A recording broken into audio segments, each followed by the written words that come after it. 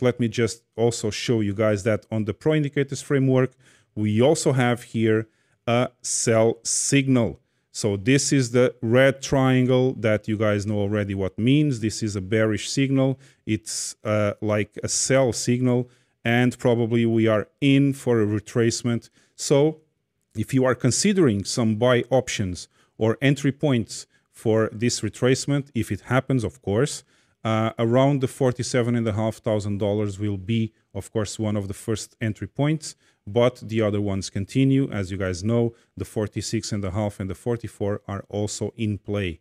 So this is my really good area of interest here, the green rectangle. You guys know this already from previous videos. It goes from 42 to 43. This would be my last hill for the retracement. So if we come back down here, this is where I expect that the price reversal will occur.